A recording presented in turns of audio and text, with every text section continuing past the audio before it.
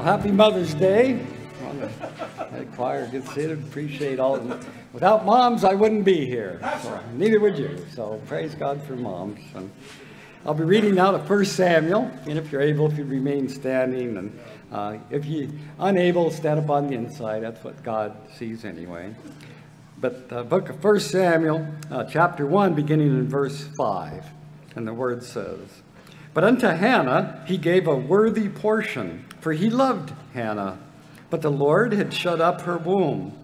And her adversary also provoked her sore, for to make her fret, because the Lord had shut up her womb. And as he did so year by year, when she went up to the house of the Lord, so she provoked her. Therefore she wept and did not eat. And then Elkanah, her husband, said Elkanah, her husband, to her, Hannah, why weepest thou? And why eatest thou not? And why is thy heart grieved? Am I not better to thee than 10 sons? So Hannah rose up after they had eaten in Shiloh and after they had drunk. Now Eli the priest sat upon a seat by a post of the temple of the Lord. And she was in bitterness of soul and prayed unto the Lord and wept sore." You may be seated.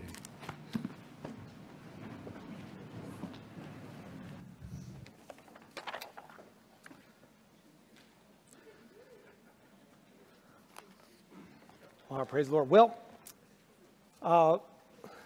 welcome again to Spokane Baptist Church. I'm glad that you're here, and I prayed about what to preach on today. We've been doing our series on, I pray about it every Sunday, amen, but I spent some extra time just talking to the Lord about, okay, God, what do you want to do? It's Mother's Day, and I was looking at the questions that Jesus asked, and we're getting back to that next Sunday. I got another good one I've already started working on. But the Lord just convicted my heart. I just felt burdened to pull aside specifically and talk about moms, and specifically some lessons we can learn from moms. And the message went a little bit of a different direction than I expected. It's a little bit heavier, especially up front, kind of than I originally anticipated it was going to be. We'll get there. I want to say a couple of things here as we get started. So we're going to talk about Hannah, one of the most famous mothers in the Bible, and some lessons that we can learn from the life of Hannah. And there's some rich and deep truths here. There's some hard things and some very encouraging things. But before we get into that even, I'd like to say, and we'll read and pray in just a moment, but I'd like to say it is important to honor your mother. Ephesians 6, 2 and 3, it's in your bulletin, it's in your outline if you want to see it there. But the Bible says, honor thy father and mother, which is the first commandment with a promise, that it may be well with thee, that thou mayest live long on the earth. Now, honor your father and mother made it into the 10 Commandments, God's top 10 list. And it's repeated for us here in the New Testament that we need to honor our father and mother. And in the New Testament, it highlights for us that this was the first commandment that God gave that came attached with a promise. It said, honor your father and mother. And by the way, if you do that, it's going to matter in how your life goes. And honor is different than obey. Somebody say amen. And honoring is a tricky subject, and I've counseled many people on, especially in deeply broken relationships with mothers or fathers, what does it look like to honor them in the midst of some deep brokenness? But even in those cases, it is important to honor. And so whether your mom is still alive today or whether she's gone on before, I want to encourage you, today is a day that the Bible doesn't give us a specific day to do it. It just says that we should. But today's a good day to honor your mom. A couple thoughts about that is just some counsel I give people personally. I'll just tell you all here. Part of it is, first of all, if you have a godly mother, not everybody does. So give thanks if you're one of those that has a godly mother. You should give thanks. If your mom's still with us, call her. Tell her you appreciate her today. It's important to do that. Some of you have adopted mothers. They're not biologically your mom, but the women who stepped in and filled that role, who gave you godly instruction and reproof, honor them and pray for them. For those of you here this morning who are lacking a godly mother, Maybe for whatever reason, your mom was not the kind of person that walked with the Lord, was not maybe there when you needed her to be. Or maybe maybe you had a godly mom, but she's in heaven now. But if for whatever reason that spot is empty right now for you, I have some advice for you. Adopt a godly mother. Amen. A number of you at Spokane Baptist Church have done this, and I love it. People have their church moms here, and I love it when I overhear that. And I'll tell you this, if you'll really do it, if you'll really adopt one as a mom and honor her and get her counsel and listen to her when you're going through stuff, if it's not just a lip service thing, if you'll really adopt a godly mother, that'll be a great blessing to you. Identify a godly woman with a life like you want. Somebody that's got the kind of marriage you'd like to have, that's got the kind of relationship with her kids that you'd like to have, and say, would you be my mother?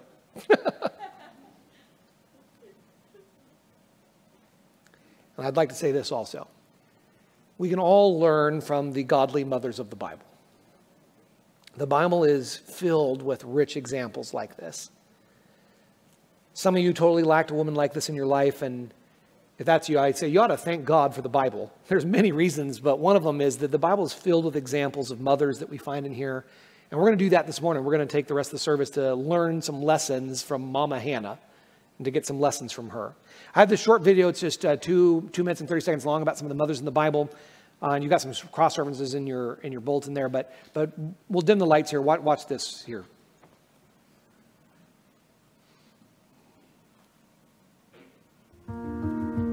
Motherhood plays an important role in the Bible. It binds the beginning and the end. These stories offer us a glimpse into the heart of God, and so we start at the beginning. Taken from the side of Adam, gifted with bringing forth life, the first woman was named Eve because she was the mother of all living. But she was also a mother in her own right, the first of many mothers to come. Though Sarah's womb was closed, God promised nations and kings would come from her. 10 years pass, and motherhood seems as impossible as the day it was promised. But the Lord is faithful to keep his promises, and Sarah bore a son who made her laugh. Leah was the firstborn, overlooked by her husband Jacob, who gave his heart to her younger sister. When the Lord saw that Leah was hated, he opened her womb. Despite Jacob's disdain, she found her motherhood in the Lord. When Pharaoh became angry at the fruitfulness of the Hebrews, Jochebed sacrificed her motherhood for the sake of her son.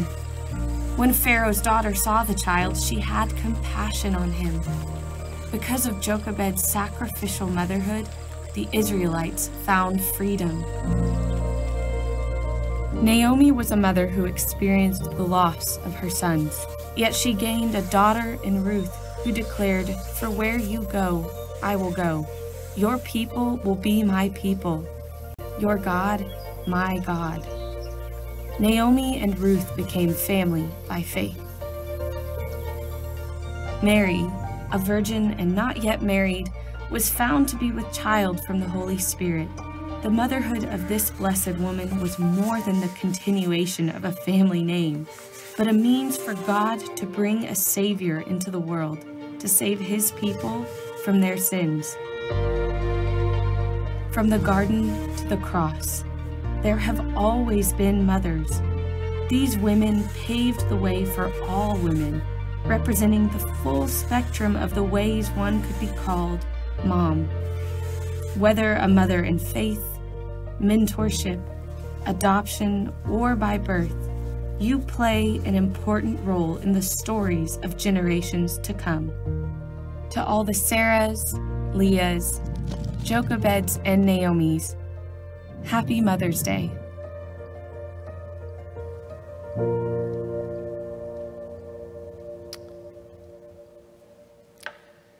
Well, thank God for the Bible and the examples we have in it. Amen. So, as Mother's Day touches on so many different things, it's impossible to cover it all, and we're going to just deal with a couple of things this morning. But I wanted to give you some of the cross references. They're there in your outline. if the Lord spoke, for some of you moms or longing to be moms or wherever you find yourself today or missing a mom, I wanted you to have those cross-references in your outline for stories that you might go read for some encouragement, some wisdom, some insight into that. I added one that's not in the video, and that's Lois. And she's the faithful grandmother who, even though her immediate kids, or her son, anyway, her faith is the one that gets credited for residing into Timothy, who then becomes Paul's right-hand guy. It's a very cool story and encouraging to grandmothers also. So today we're going to talk about mothers. We're going to talk about a mother specifically, but I want to give one final word of encouragement to those mothers who are here today who are still actively in the process of raising your kids. And we have a bunch of moms who are right now in the thick of it, right in the oven. And if that's you, I would like to give you a word of encouragement from something that one of the great preachers ever, Charles Spurgeon, said. He said this. He said, "You are as much serving God in looking after your own children and training them up in God's fear and minding the house and making your household a church for God as you would be if you had been called to lead an army to battle for the Lord of hosts." Somebody say amen to that. So I know that motherhood is one of those things that often goes underappreciated. Somebody say amen. So moms, especially those of you that are still in the middle of raising kids, you're doing as much of God's work as if you were leading an army to battle. And so good job, Mom. Keep it up. Be encouraged. We're praying for you and we got your back. Okay. So now to our text. We're going to talk about Hannah, 1 Samuel 1. If you've got your Bibles open there, we're going to move through this relatively quickly. I designed this to be a little bit of a shorter message on purpose. And so I'm going to try to move quickly through this, which is not the same thing as quick. Somebody say amen. Don't worry, I'm not going to shortchange you on the preaching. All right. 1 Samuel chapter 1, and look at verse 1. Do you want to watch your pastor find out why they pay me the big money? Watch this here, verse 1. "Now, there was a certain man of Raphthama-Izophim of the Mount of Ephraim, and his name was Elkanah, the son of Jeroham, the son of Elihu, the son of Tohu, the son of Zuph, an Ephraimite." Yeah. Double that guy's pay is what you're thinking. All right, verse 2. So we meet Elkanah. And in verse 2, it said that he had 2 wives. May I say to you quickly, that's one too many. We're coming back to that. He had 2 wives. The name of one of them was Hannah, and the other nun was named Peninnah. And Peninnah had children, but Hannah had no children. And this man, he went up out of his city yearly to worship and to sacrifice to the Lord of hosts in Shiloh. And the 2 sons of Eli, Hophni and Phinehas, were the priests of the Lord there. So this time Eli is the chief priest, and he has his 2 sons who are carrying a lot of the workload. Verse 4. "And when the time was that Elkanah offered, he gave to Peninnah his wife and all her sons and her daughters portions. But unto Hannah he gave a worthy portion." He gave a bigger gift to Hannah, for he loved Hannah. But the Lord had shut up her womb. She is infertile. All right, let's pray and then we'll get into it. God, we thank you for this portion of Scripture and for this testimony, this word, this record that we have of the life of Hannah. Lord, Mother's Day, it's a big room. There's lots of things.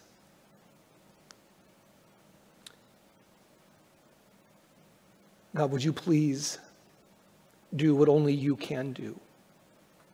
Lord, I have things prepared, but the task is overwhelming. I am very daunted in the face of what needs to be done, but I can't do it anyway, and I need those reminders sometimes.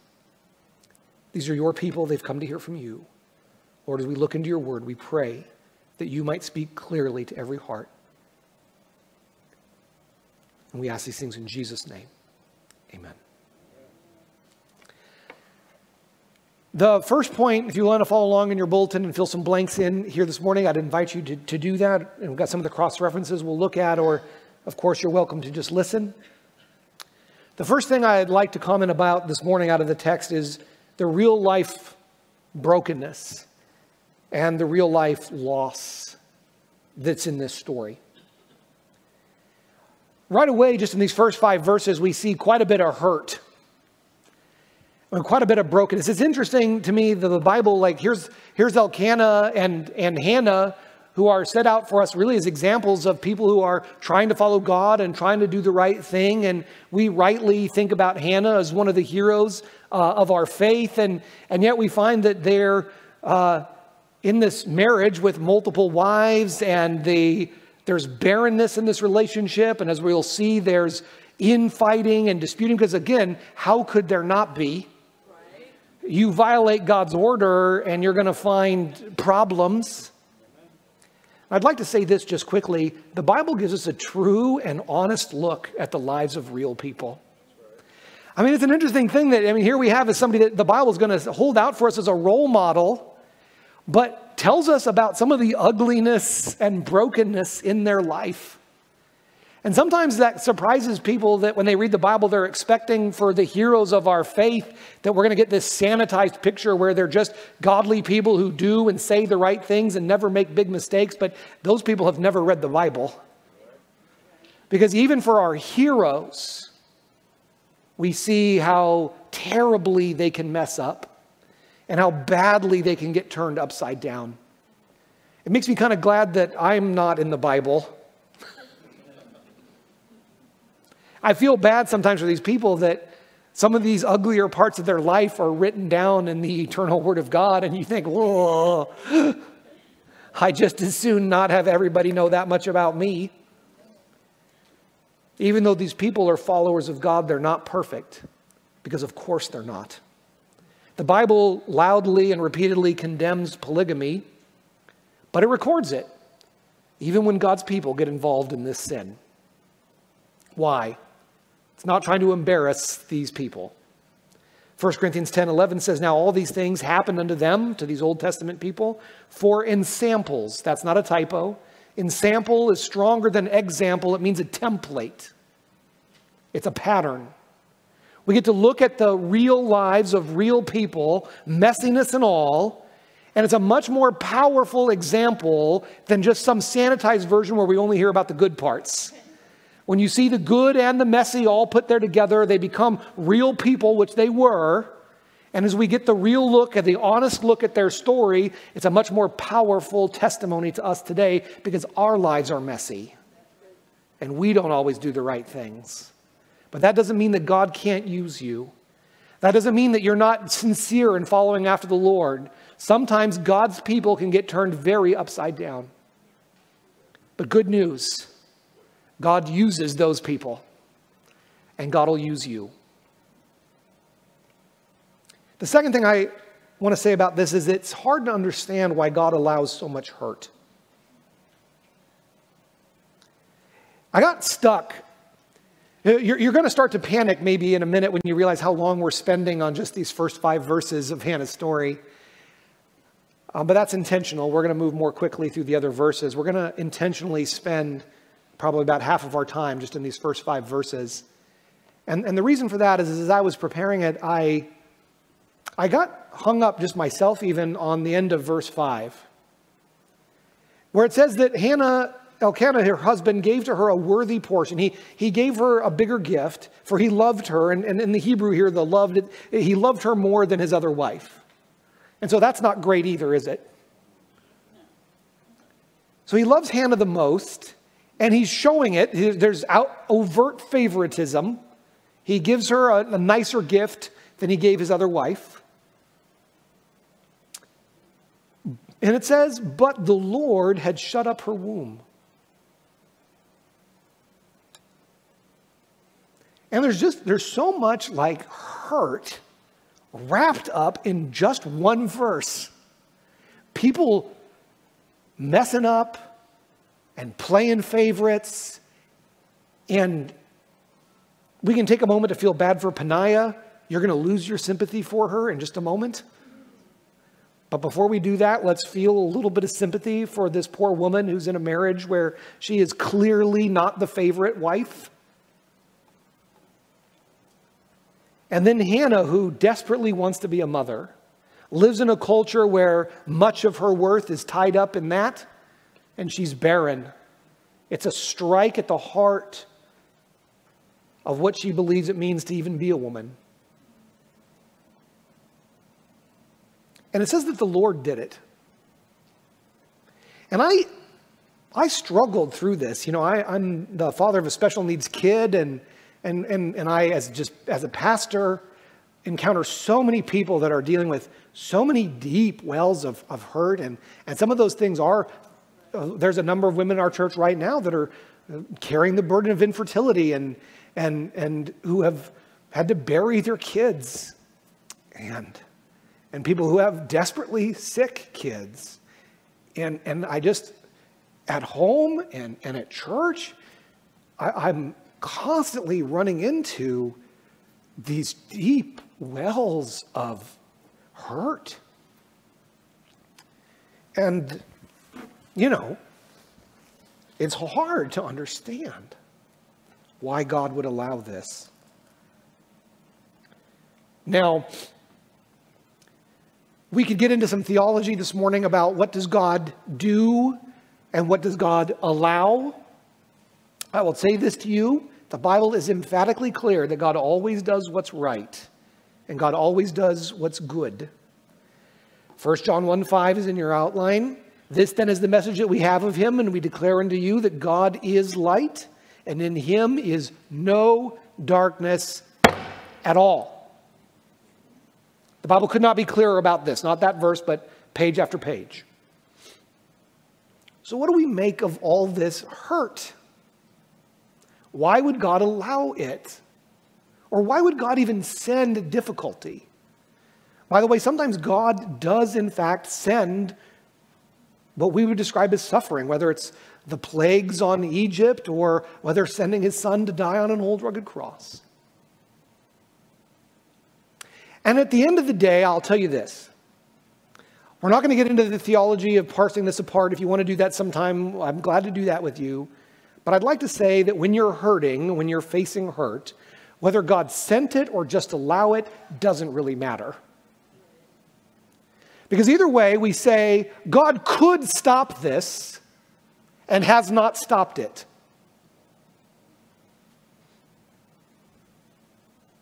So what do we make of this? Classically, this is referred to as the problem of evil. It's one of the chief complaints against the Christian religion. It is the reason that many young people will grow up in church and leave it when they become adults. If you get into a debate with an atheist or an agnostic, if it's not the first thing, it will be very early on. And the arguments that they will make against the Christian God is what we call the problem of evil. And it goes like this. If God is good, and if God is powerful, then why is there so much evil? Is God willing to stop evil but unable? Is God able to stop evil but unwilling?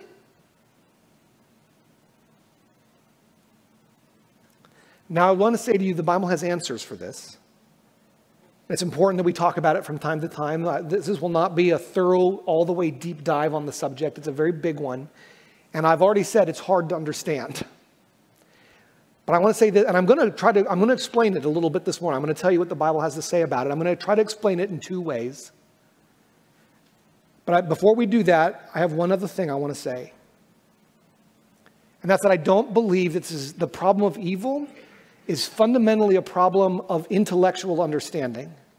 Because the Bible is going to explain it to us in a way that speaks to our minds and in a way that speaks to our emotions. But even after you comprehend the answer, you're probably not going to feel a lot better about it. Because we don't want it to be true. Because we don't want to hurt. because we don't want the people that we love to hurt. And that's okay that you don't want that. Good news, you're not a sociopath. Yay!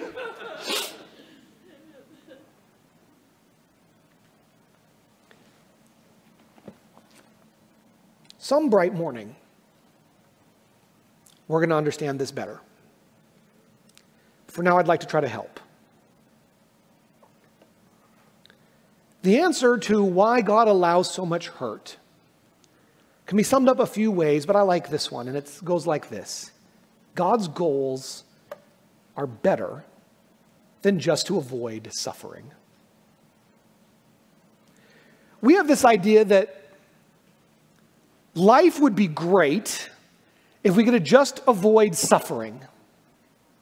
If we didn't have to hurt, if we didn't have to grieve, if we didn't have to bury our loved ones, if we didn't have to watch them cry, if we didn't have to endure grief and loss, then things would be great. But that is not true. And God knows it. And God wants something better for your life than just a life where you didn't hurt too much. That's not always real comforting at a graveside. But it's true. You say, Pastor, what possibly could be better than avoiding suffering? I'm going to tell you three things. God's better goals are, first of all, that God would like us to seek for eternal life. As we try to avoid hurt and grief and loss and suffering and death and dying, we are fundamentally involved in the extension of this life. But that's not the best thing. Life is a gift, and it is a blessing, but it's not the best one. There's a better life than this.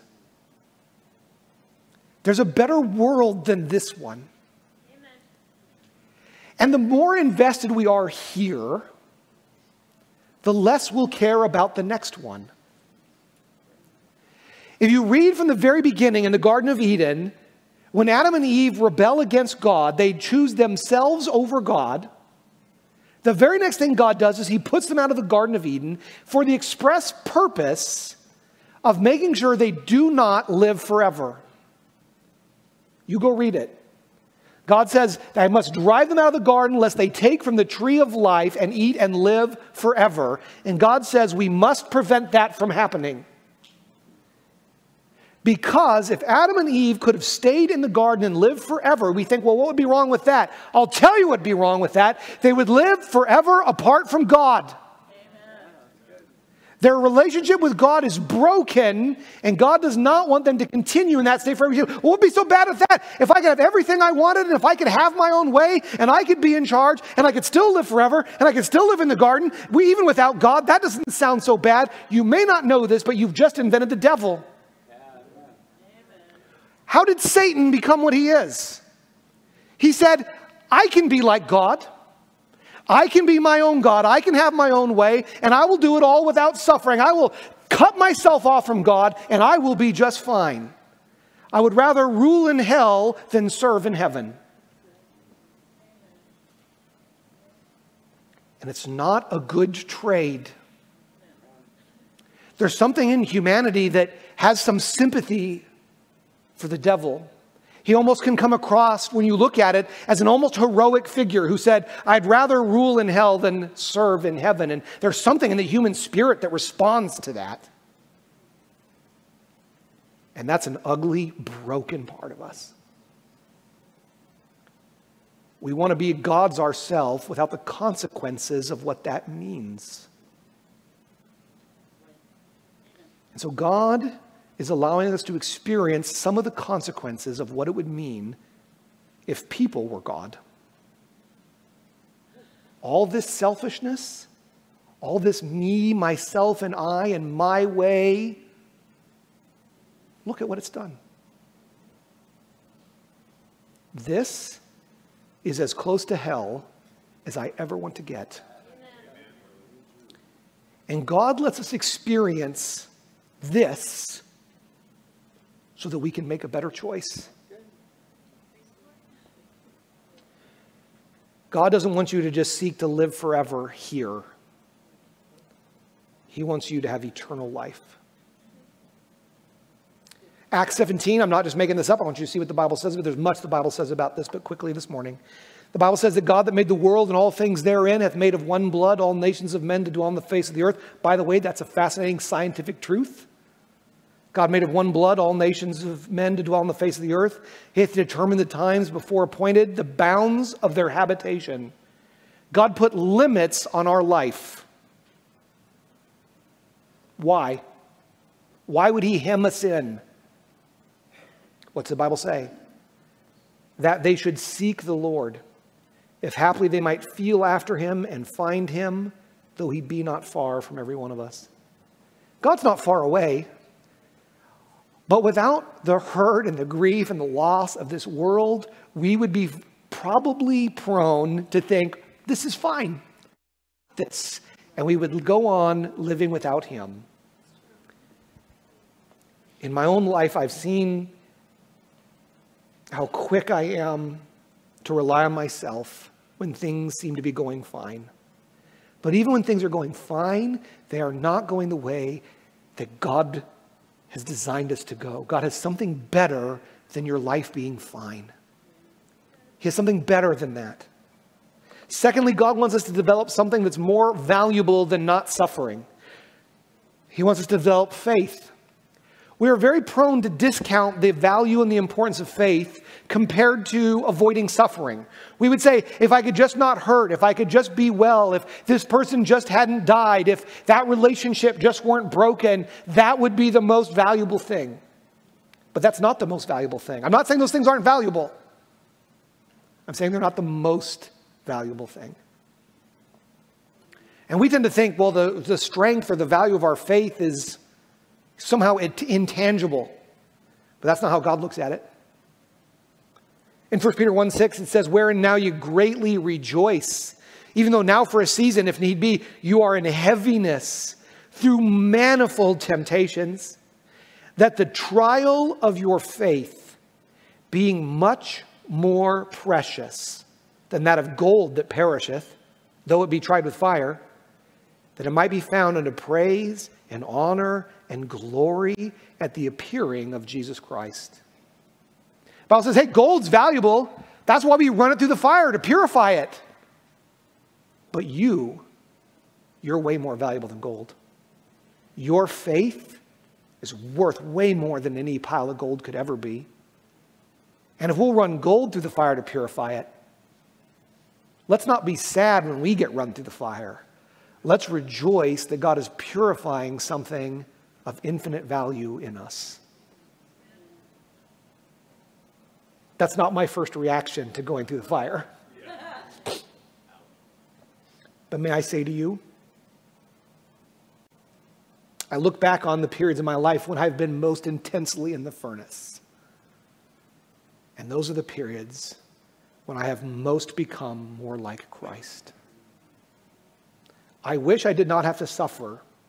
I wish my daughter didn't have to suffer.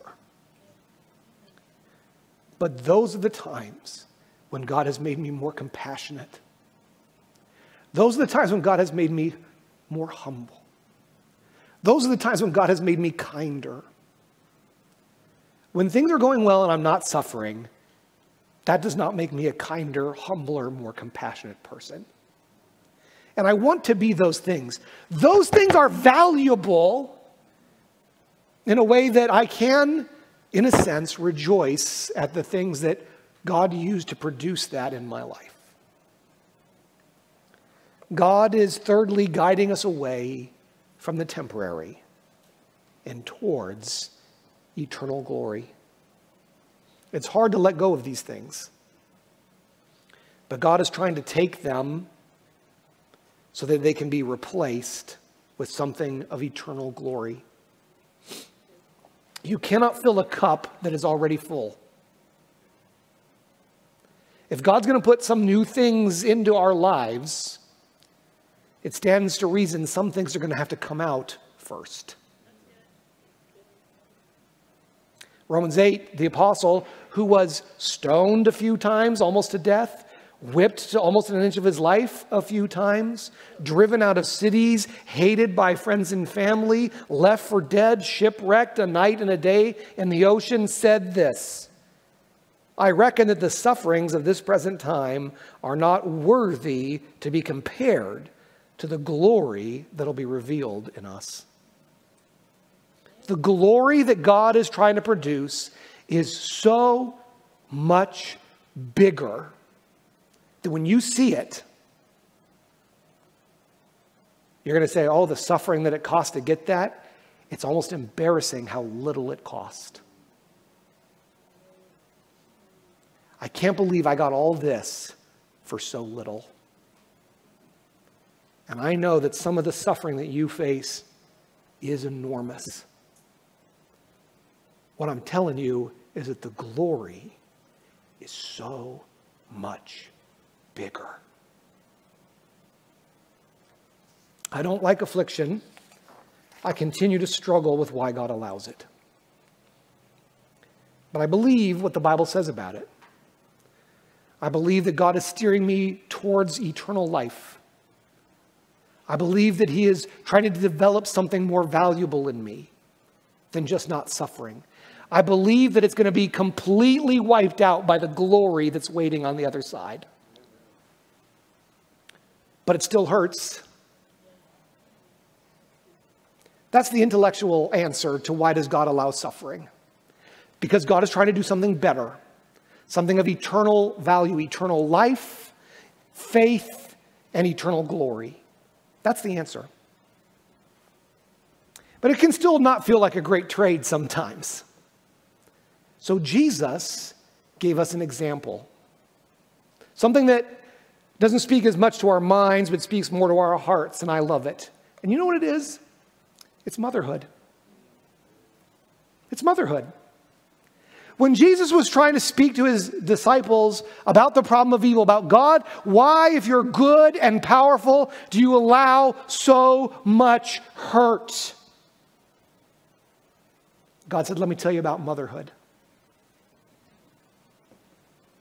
And we see it in Hannah's story. We see it in the story of every mother ever. Motherhood is just this uniquely powerful illustration of what God's doing.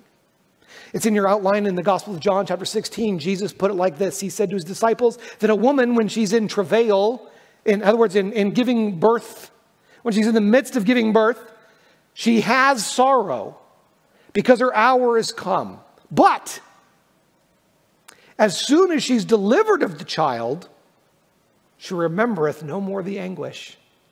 She forgets all about it. This is a real thing. Mothers? When Evangeline, when she was born, so our first, I was briefly sure Heather was going to die. It was a fairly traumatic birth. Heather was like, we're going to do it the natural way, like no drugs. And I, the supportive husband, said, could I have the drugs?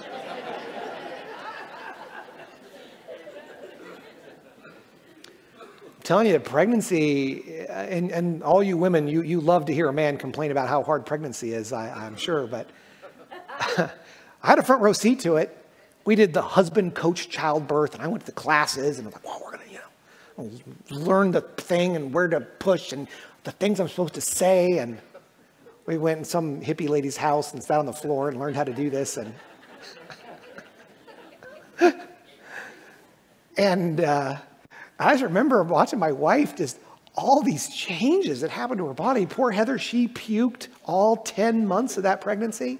She did not get a trimester off. She would just get in the car and she'd start driving, and just that start of motion, she'd just open the car door and puke and shut the door and just keep driving. and all the swelling and the pain and the discomfort, and she couldn't sleep, and we bought fancy pillows that, I don't know. I was just like, if you didn't know what was happening, you'd think she's for sure dying. And then the actual birth itself lasted about 8.5 weeks, I think. And it's just like, I mean, the whole thing is so overwhelming and terrifying.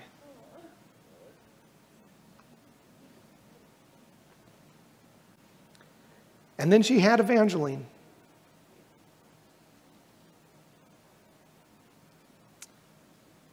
And Heather was immediately ready to have more kids. I remember when we started talking about having more kids, and I said, I don't think you remember how the last one went. And you know what? She kind of doesn't. Jesus said that she remembereth no more the anguish for the joy. Amen. And it's not that she doesn't remember. Of course she remembers. What's happened is her remembering is broken. Yeah. The joy was so big that she doesn't remember it right.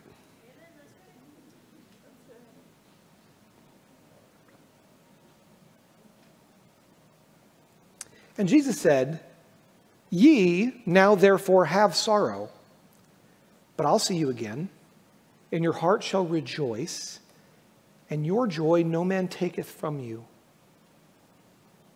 What's Jesus saying? He's saying, I know this hurts.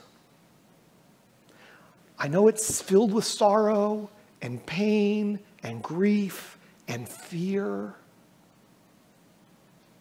But when it's over, the joy will be so big, you're not going to remember it right.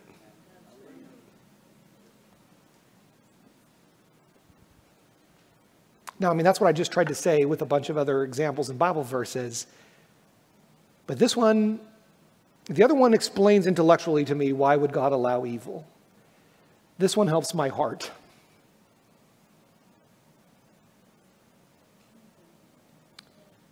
I'm glad my mom didn't quit in the middle of the birthing process before I was born.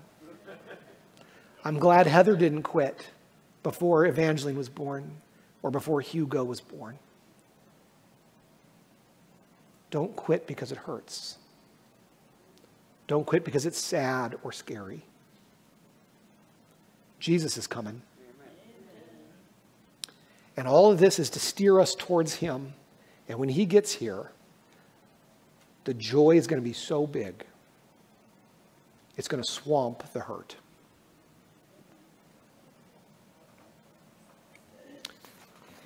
All right. I want to get back to Hannah here a little bit.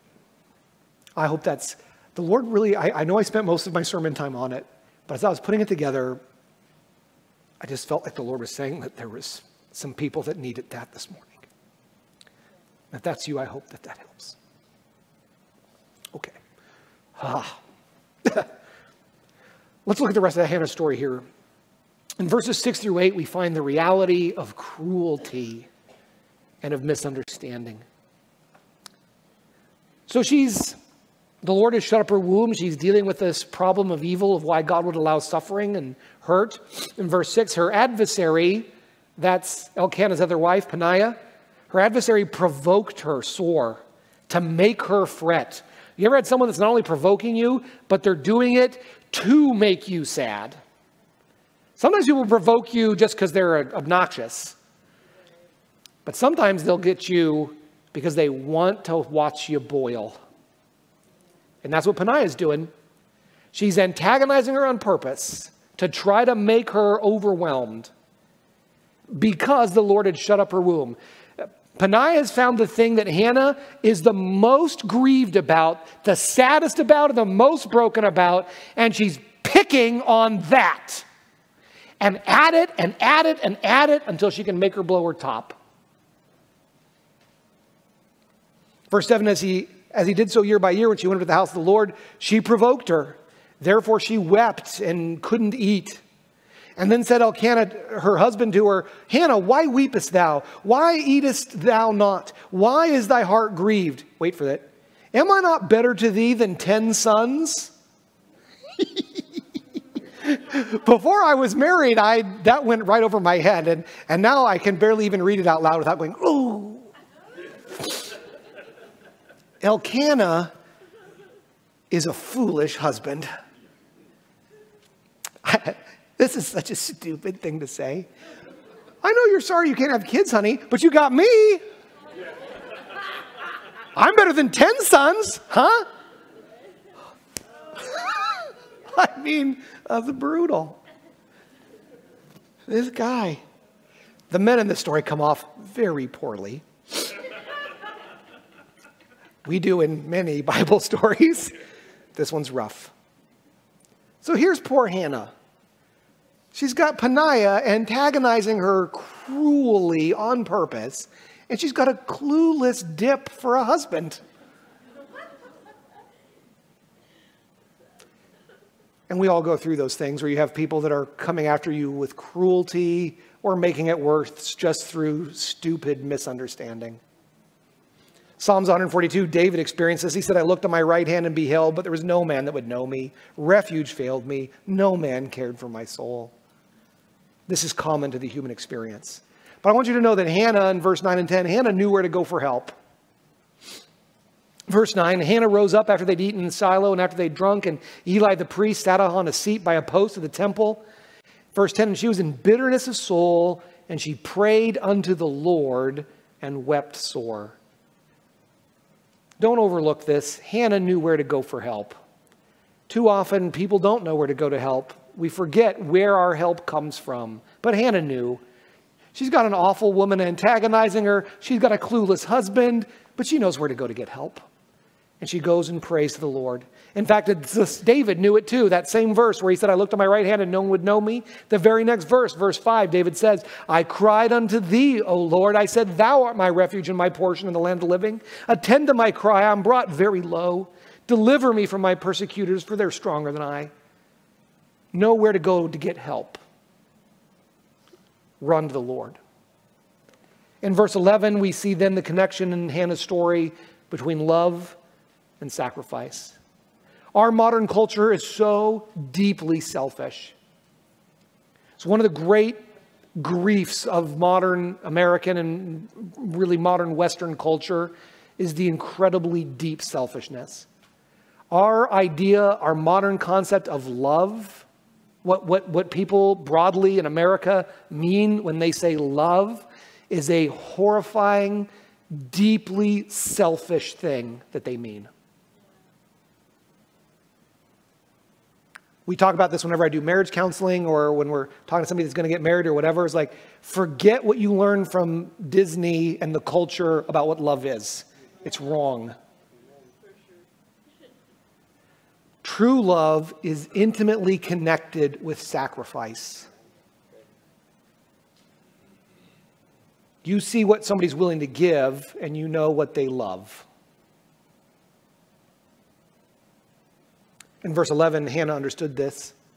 She vowed a vow. She said, O Lord of hosts, if thou wilt indeed look on the affliction of thy handmaid and remember me, forget not thy handmaid, but wilt give unto thy handmaid a man-child, then I will give him unto the Lord all the days of his life, and there shall no razor come upon his head.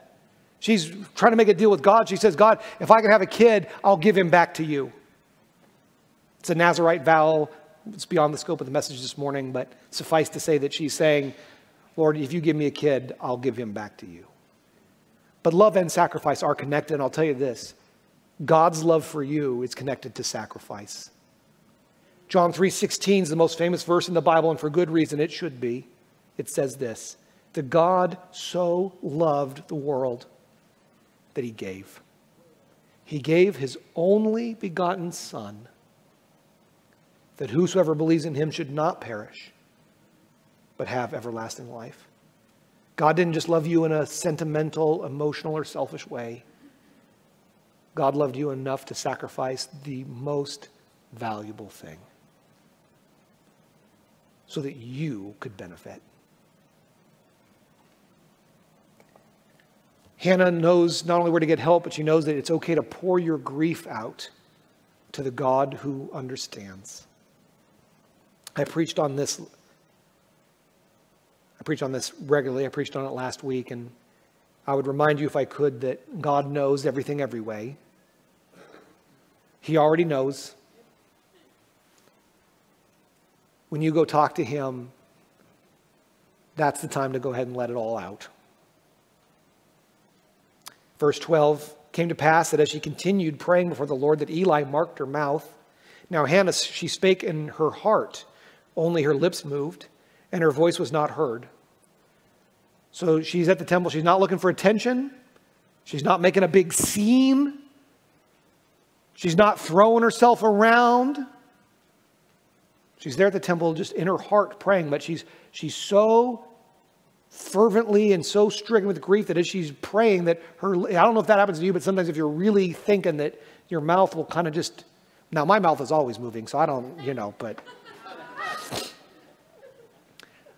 but she's just in deep grief here. And now here's another man to come along and make things better. Therefore Eli thought she had been drunk. So he walks up to her, verse 14, said, how long wilt thou be drunken? Put away wine from thee. Thanks, Pastor. I mean, here's this poor woman just pouring her heart out to God. And Eli, the priest, walks up and says, quit being drunk. Why are you drunk here at church? Or at the temple. That's brutal. But Hannah answered in verse 15. She said, no, my Lord, I'm a woman of sorrowful spirit. I have drunk neither wine nor strong drink, but I have poured out my soul before the Lord. Count not thy handmaid for a daughter of Belial, for out of the abundance of my complaint and grief have I spoken thitherto. I want you to see here that Hannah has poured out her soul. Even though it's an abundance of complaint and grief, she's talking to the right person about it. She knows that her husband doesn't understand. She's not trying to get the priest to fix her problems. She's pouring it out to the Lord. And by the way, when you do that, you have a God who understands. Hebrews 4 says, we have not a high priest that cannot be touched with the feeling of our infirmities. When you talk to Jesus, he's touched. It means he's emotionally affected by your infirmities. The things that hurt you affect the heart of God. Jesus cares. When you hurt, he cares. And you can talk to him the way you would talk to somebody who understands. Special needs parents like us, we have a secret handshake that only other special needs parents gets to know. And it's nice to talk to other special needs parents sometimes because they understand in a different way what we're going through than the parents of the neurotypicals do. And I love neurotypical kids and parents of neurotypicals. I don't know if that's what we call you behind your back, but when you're in that boat, you have somebody that's going through the same thing you're going through, whatever that is, whether it was, your military service or some traumatic thing you've been through, when you have somebody that's done that same thing, that's nice to be able to talk to somebody who understands it in a different way. But even there, sometimes there's some things that even Heather and I cannot talk to each other very well about, because as much as Heather understands what I'm going through, she understands it better than any other living person, but she does not know what it's like to be Evangeline's dad. There's only one person I can talk to who totally understands, and his name is Jesus. And I'm telling you, it is a relief to be able to talk to somebody that understands. Hannah understood it. Go talk to somebody that understands. Go talk to God. You're invited to come. Verses 17 to 18, we see the hope and faith, which is to say, waiting on the Lord. In verse 17, Eli gets his act together a little bit. Eli answered and he said, go in peace. The God of Israel grant thee thy petition that thou hast asked of him. And she said, let thy handmaid find grace in thy sight. So the woman went her way, and she did eat, and her countenance was no more sad.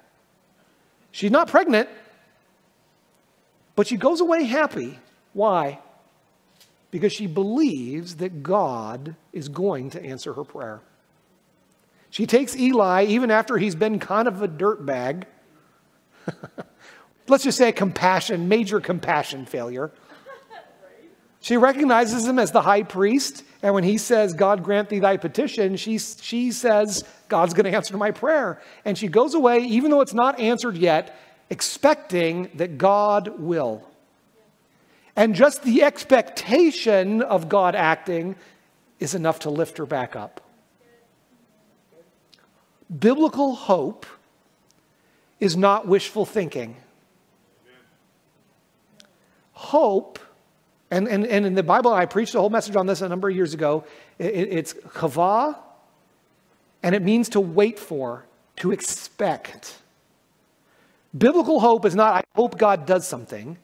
Biblical hope is waiting for God to do the thing he has said he'll do. That's hope. Sometimes we get jaded on hope. I got very jaded on hope for a lot of years because I was like hoping things would get better or hoping this would happen, and it never came to pass. And I started to think hope is a game for suckers. You just hope, you get your hopes up and they get dashed and you get bitter and jaded. That's what I was doing. Until I realized that biblical hope is not the things I hope will happen. Biblical hope is waiting for Jesus to show up. And Jesus always shows up. Psalms 130 is my favorite verse for understanding what the biblical hope is. Psalms 130, it's there in your outline. It says, I wait for the Lord. That word wait there is kavah. It's hope. It says, you could render this either way you wanted. I wait for the Lord, or you could say, I hope for the Lord. It's the same thing. I wait for the Lord. My soul doth wait. In his word do I hope. Same thing. My soul waiteth for the Lord more than they that watch for morning. I say more than they that watch for the morning. You don't really hope for the sun to come up. I took this picture while I was driving Evangeline around very early one morning when she has trouble sleeping, a lot of seizures. You know, we do lots of driving with her, and it was just like, I could tell it was going to be a beautiful sunrise, and I took this picture, and I was waiting for the sun to come up. I was hoping for the sun to come up, biblically. I'm wondering, I wonder if the sun's going to come up today. I wasn't sure when it was going to come up, but I knew it would. I could see the early signs of it. About 10 minutes later, I took this picture. Still no sun, but it's coming. The Bible says that those that hope in the Lord, we can wait more than those that watch for morning. The fact that God is going to show up is more certain than that the sun will come up. That's in the Bible. Wait on the Lord. You can wait for God to show up. And Hannah does. She goes away happy, even though God hasn't done anything yet. She goes away happy because she says, I know the sun's going to come up. And of course, finally, faith in the Lord is always rewarded. Not faith for the thing you want God to do. Not faith for the thing you wish will happen. Faith in the Lord is always rewarded. Verse 19 and 20, the end of Hannah's story here. It says, they rose up early in the morning and they worshiped before the Lord, and they returned and came to their house in Ramah. And Elkanah knew Hannah his wife, and the Lord remembered her. Wherefore it came to pass, when the time was come about after Hannah had conceived, that she bare a son and called his name Samuel. 2 whole books of the Bible named for this kid. She says, because I've asked him of the Lord. If you jump ahead in 1 Samuel chapter 2, it's in your outline, 21. I just want you to see this too, that the Lord visited Hannah so that she conceived, and she bare 3 sons and 2 daughters. She asked God, give me a son and I'll give him to you. And God gave her 3 sons and 2 daughters. Faith in the Lord is always rewarded. So here's the wisdom from Mom. This is the end of the message. This is the application here now. Wisdom from Mom. I'd like to suggest to you 3 bits of wisdom. Number 1 is this. God redeems suffering into joy. Yes. If we could take a lesson from Mom this morning, it's this. God turns suffering into joy. Just like moms turn travail into precious new babies. Secondly, true love sacrifices for the beloved. If there's a lesson here from Hannah, this would be very near the top of the list, that true love sacrifices for the thing loved. And I'm grateful for all the people that have sacrificially loved me, for the sacrificial way in which my mother has loved me, the sacrificial way that Heather loves my kids, our kids. And I'm especially grateful for the love of God, that he sacrifices for his beloved. And that's you and me. And finally, hope, which I'll remind you again is waiting on the Lord. Hope is waiting for Jesus to show up. If you're in a season in your life where you're waiting for Jesus to show up, it's always worth it to wait. Don't quit in the travail. Don't quit during the birth pangs. It's worth it to wait. Jesus said, a woman when she's in travail hath sorrow because her hour is come. But as soon as she's delivered of the child, she remembereth no more the anguish for the joy. For the joy that a man is born into the world. Ye now therefore have sorrow. Some of you need to hear this morning. And sister, if you're able to come and just play. Some of you need to hear this morning. Here it is from Jesus, not your pastor. Jesus said, ye now therefore have sorrow, but I will see you again. Jesus is coming. They waited for him to come the first time, and he did. And we're waiting for him to come the second time, and he will. And when he gets here, you're going to be glad you waited for him. It's always worth it. And whatever that sorrow is that you're going through, and it's different for every person in this room, and I know some of them, and they hurt, and for what it's worth, I'm hurting with you. And you can talk to Jesus. You can pour it all out to him. He understands. He wants to hear from you. You talk to him. But Jesus said, I know you have sorrow. But intellectual reasons and theological explanations aside, when I see you again, the joy is going to be so big. It's going to be like motherhood. It's going to alter your memory of how it all went because it's going to be so great. So happy Mother's Day. It's the most powerful thing I know of to encourage me through the hard seasons of life. And I hope it'll encourage you. I'm just going to give you a time of quietness here. Less of a typical invitation. Listen, if you need to get saved or know that heaven's your home, come talk to us. But it's such a big topic, and I don't even really know what to say. But everybody here's got some business they need to do with God. And so we're just going to let the piano play. I'll just let you talk to God about whatever it is you need to talk to him about. And then we'll sing and go home or we'll have lunch or whatever. But right now, before that happens, you take a minute. Talk to the God who understands.